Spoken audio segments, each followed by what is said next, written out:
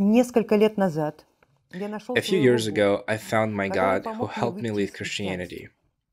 There was a test, in the form of a baptizery, in which I immersed myself thrice like a zombie. My condolences. And after that, all my powers disappeared. Everything that used to provide me with strength and creativity. I'd been writing poetry since I was 6 years old, but I haven't written a line since this happened. For more than a year, I've been trying to start from scratch. I've been working on gaining my strength back, spending more time in communication with my God, which I eventually achieved. When I thought I was ready, I asked him to teach me, but he said I wasn't ready yet and that he would guide me instead. And he truly did, but towards the black book magic. This has been pointed out to me and emphasized on multiple occasions, first at the abstract demonic field, then the egregorial one. Now he has brought me to cathedral witchcraft. I know that I'm about to re-enter the egregor, but somehow I don't feel like a slave. Please tell me, is it possible that a pagan god brought me to Christianity? And what should I do further? Will I have to leave it the same way I did the first time? Not at all, colleague. The black book magic is the other side of Christianity, a type of an anti-egregor, its opposite side. Take, for example, the Sephiroth Tree and the Judaic operational system that we've been living on all this time. The operational system of Sephiroth has its opposite, or the underground side. This other side of the Sephiroth is called the Qliphoth. So the black book magic works with the energies of the Qliphoth. That is, with the dark energies.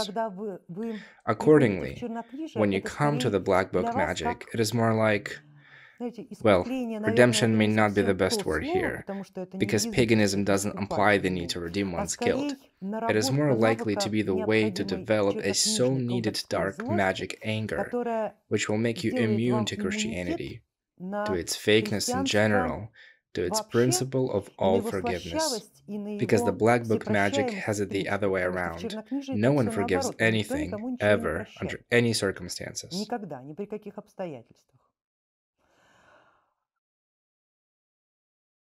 The black book is the other side of Christianity. If your God has determined that you are so uncertain when it comes to Christianity that you climbed into this baptismal font and allowed all the marks and connections flowing through these marks to be washed away, and then of course you try to bring them back, the fact that you've put a lot of effort into it proves you to be a stubborn person, and yet, with a head on your shoulders who understood what he had done, but at the same time as someone still vulnerable to a similar situation happening in the future. Christianity spent 2,000 years on developing the algorithms of luring the flock into its web. And I can assure you, if they come after you personally, they will find a way to pull you back in.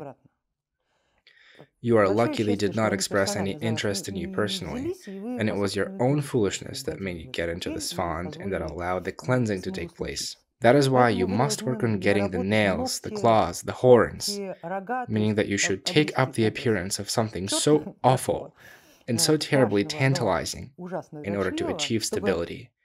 If you have to go through this experience, then you just have to do it, and understand that the black book magic is neither a one-way ticket nor the Kabbalah, like Christianity. It is an experience you will have to go through, and you can stay there if you want, or leave if you want. But if your God directed you straight to the black book magic, well, this is very valuable advice. There you'll learn not to be afraid. You know, at night, standing at the crossroads or at the cemetery, when you perform a ritual, the fear goes away quickly, believe me. You do it a few more times, and the next time you'll never again get tangled into the Christian forgiveness, especially after tests like that. Никогда не попадетесь на христианские улички всепрощения после таких тестов.